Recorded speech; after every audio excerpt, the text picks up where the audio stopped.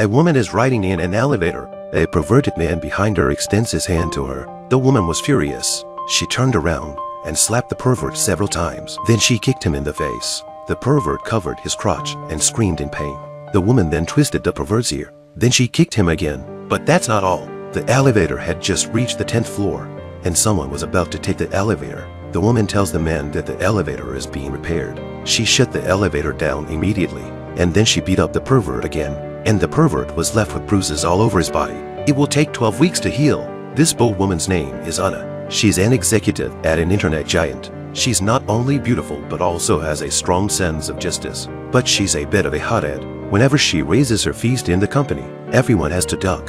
One day she was walking down the street. Suddenly, she saw several police officers arresting a man in black.